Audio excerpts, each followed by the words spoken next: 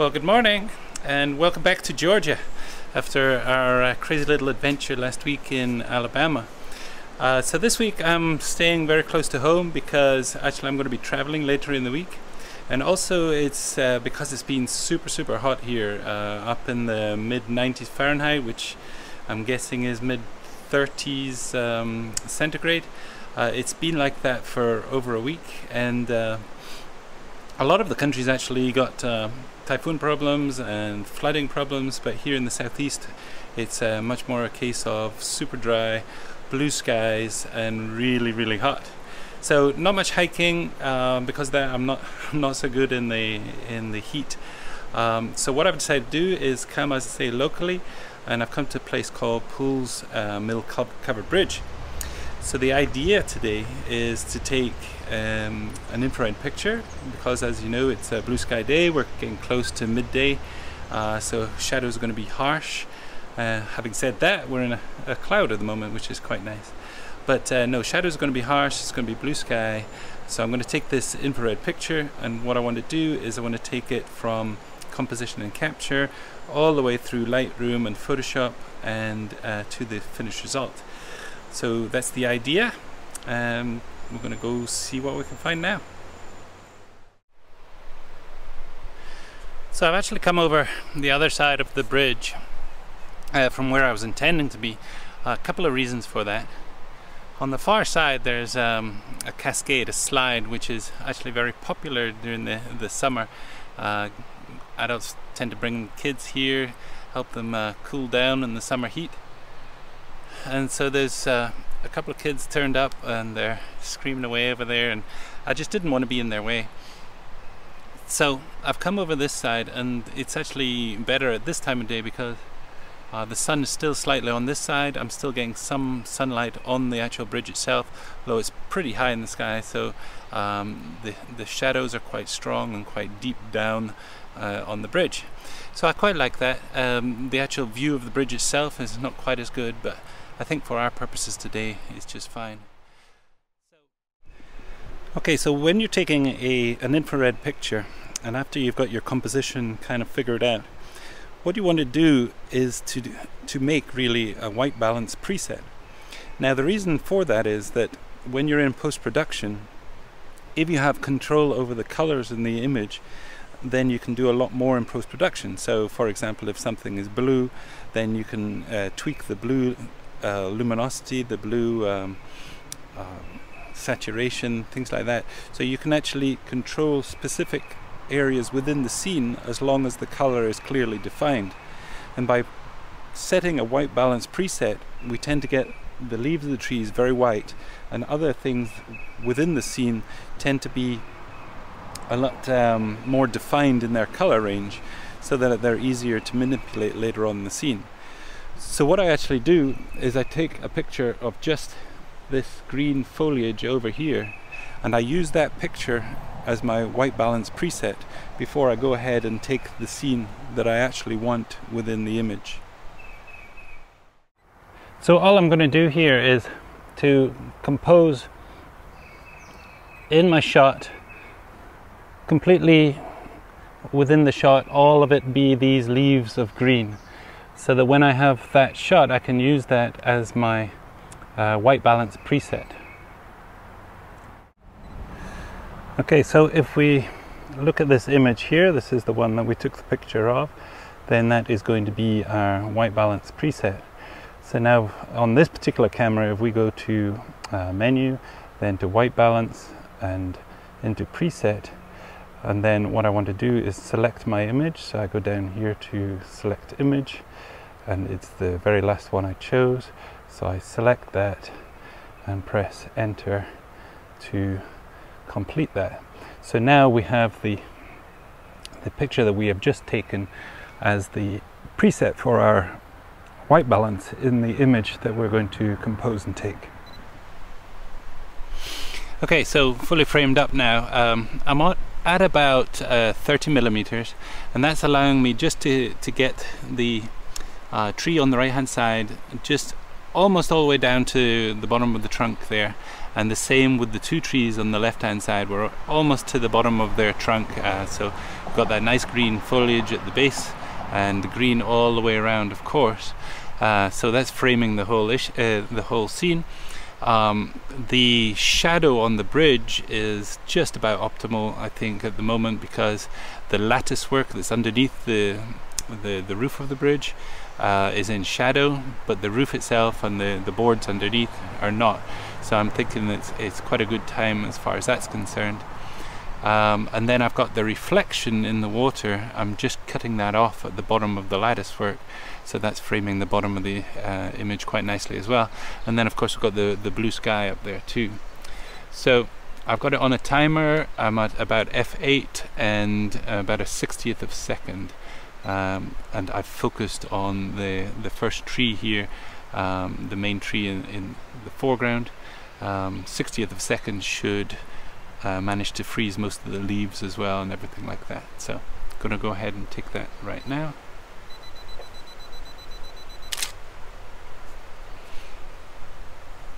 And just check that.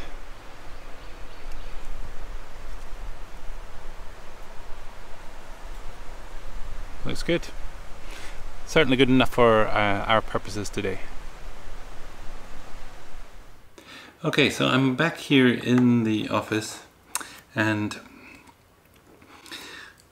this is the image that I want to be able to show you.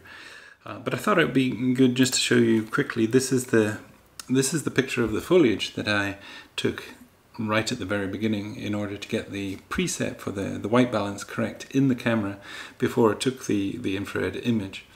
So I just wanted to show you that first. Most of it is leaves of trees that's in the approximate area of where we're taking the picture.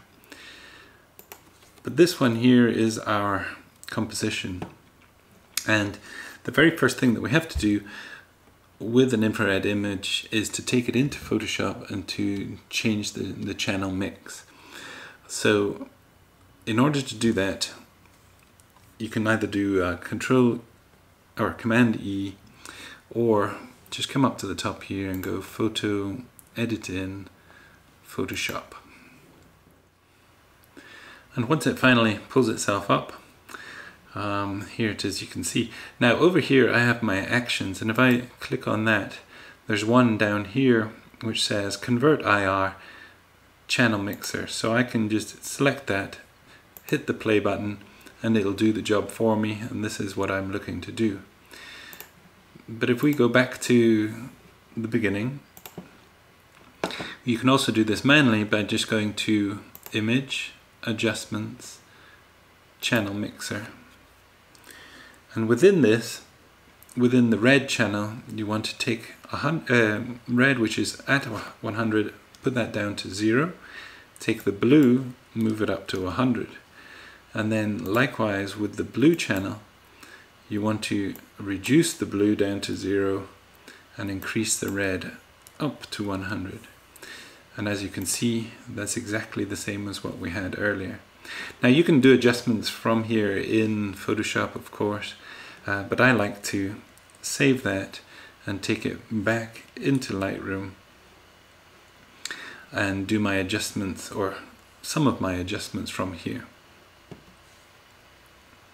So the next thing I'm going to do is I'm just going to well, I can start to look at the image, and I'm going to start to decide, okay, how do I want to develop this for the final image. And of course there's lots of different ways that you can do that.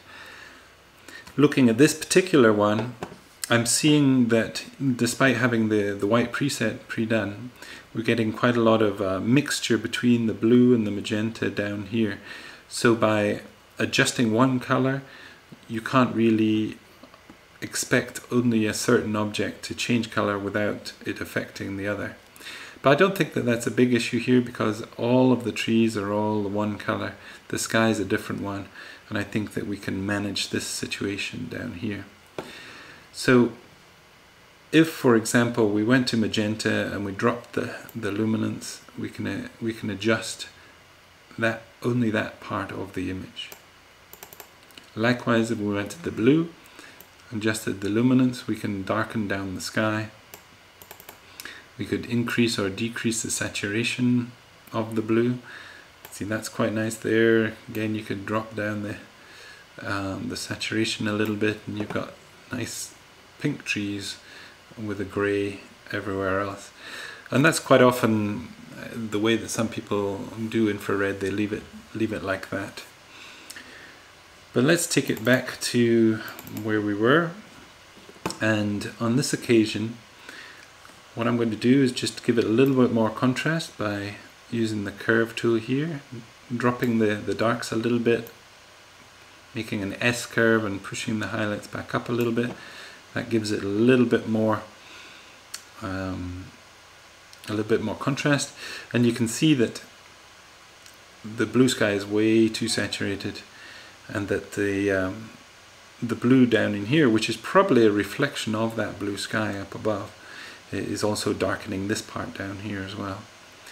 But I'm not too worried about that because it looks fine when I convert that over to black and white, which of course I could do in a different program again. Might give a better black and white result, but I like to have these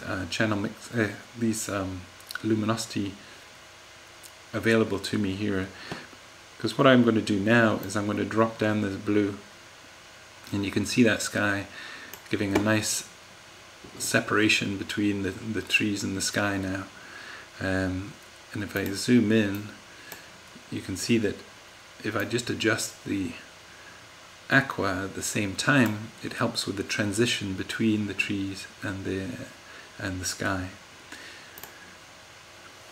At the same time, if I drop the purple a little bit and the magenta, we're actually darkening down these limbs or these trunks of these trees as well, which helps to define them against the leaves in the background. So overall I'm quite liking that. This is obviously just a very quick rough and ready. So having done that, looking at the composition, I don't really like this limb up here. I could clone that out, or I could just give it a little crop, but that's weighting everything over to this side of the image a little bit. I think what I'll do is I'll bring, no, I quite like that. I quite like that, so I think I'll leave that where it is right now. But I need to help rebalance the image a little bit, and this darker area here, I'm not liking that. So I think I'm going to take the ellipse tool, create a nice ellipse over that area, and rotate that a little bit round.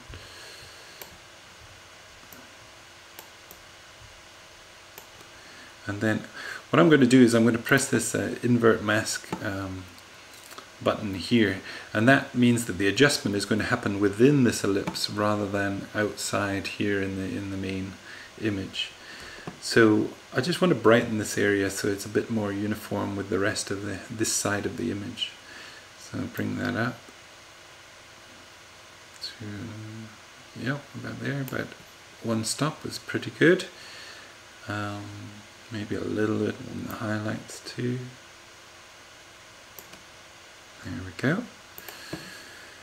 And if I look again, then this bright area in here is also, it's just a little too much in the background there, and we're losing a little bit of definition of the leaves.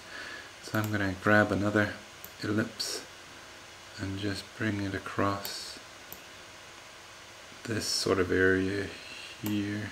Maybe drag that up. Such. And again, click the invert mask radial, and then I just want to bring down the highlights in there, give that a little bit more definition.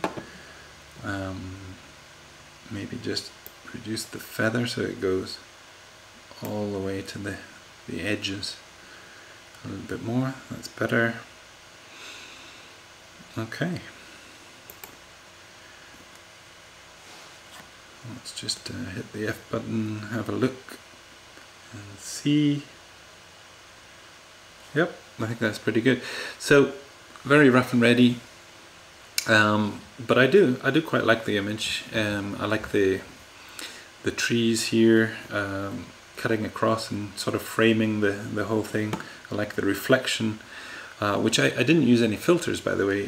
One of the reasons I didn't use a polarizer was because I didn't want to affect the reflection. I like the reflection in this particular image, and there was no reason with the infrared to use any graduated neutral density filters, or to slow the water down with any normal neutral density. So no need for any filters in this particular image, but I quite like it overall. So you can let me know if you like it also. As I said, this is a very quick video this week, just because I'm going to be traveling later on. And if you like this kind of video, then let me know in the comments. So I'll possibly do a few more like this. But also, if you have any more questions regarding the infrared conversion, you can ask me in the comments. I'll try and answer them, or if it's a bigger topic, maybe keep it for another time. But for now, as I say, hopefully my next destination will be further afield, and looking forward to that. So tune in next week for the further adventures. But for now, thanks for watching, and we'll see you next time.